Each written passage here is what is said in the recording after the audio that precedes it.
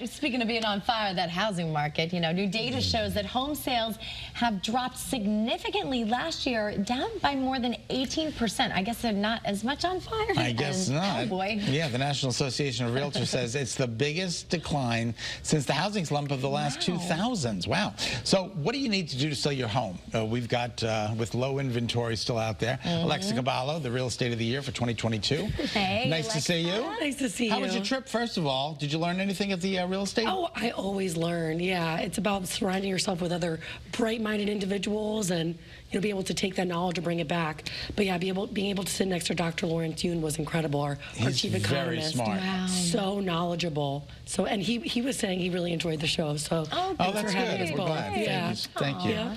So this is really interesting. Were you surprised when you saw that, you know, home sales are down? I mean, is it because of the high interest rates and low inventory? Like, what's going on? Yeah, just simply put, there's not a lot of homes for sale. And because of the higher interest rate, people's affordability has been a little bit challenged. So that's why we had a historic low number of sales. And we really felt it in the industry as a whole. And I know the consumers, the buyers have been feeling it as far as lack of homes for sale. But the sellers have been able to maintain really good pricing, which is really, it's still a good market, a healthy market, right? You know, we never want to experience like those crazy lows where the market swings and the prices are so low and everyone has to foreclose and short. That was awful when I entered the market in 2011. So luckily, most people that own a home, anyone that owns a home, still has really good equity.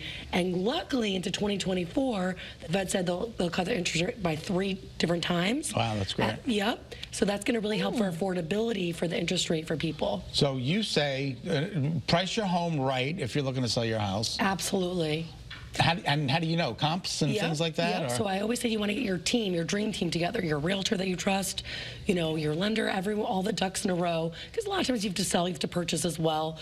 But really making sure that you have someone that you trust, your trusted realtor, come through the home to be able to look at the home and say, based on what I see here and based on the condition as well as the location and of course the specs of the home, the number of bedrooms, bathrooms, square footage, garages, etc.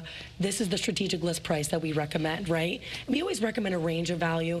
And the key is not to overprice it or underprice it too much. Really want to find that sweet spot. So you need your trusted realtor to get in there. And being the inventory is down so much, I would imagine whatever you are putting the price out there for, it's most likely going to sell more than that.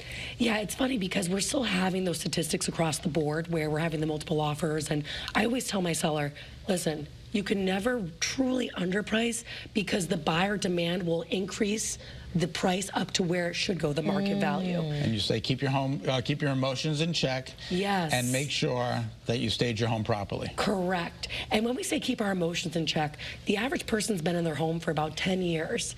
So the longer, and that's actually increased. So the longer someone's in the home, the more emotional it is. Sure. And it's a big process. So attached. It is. Yeah, you're so attached. It's your home. You know, it's not just a house. Right. So we always recommend to stage the home, start going through that process, because that's going to help you to start getting even just emotionally prepared. Take down any personal photos and items, possibly. Exactly. All right. Yeah. All right. Alexa, good to see you. Welcome home. Thank you. Welcome back. You too, Scott. And here's how you can get in touch with Alexa, Alexa@thekebalogroup.com. All right. If you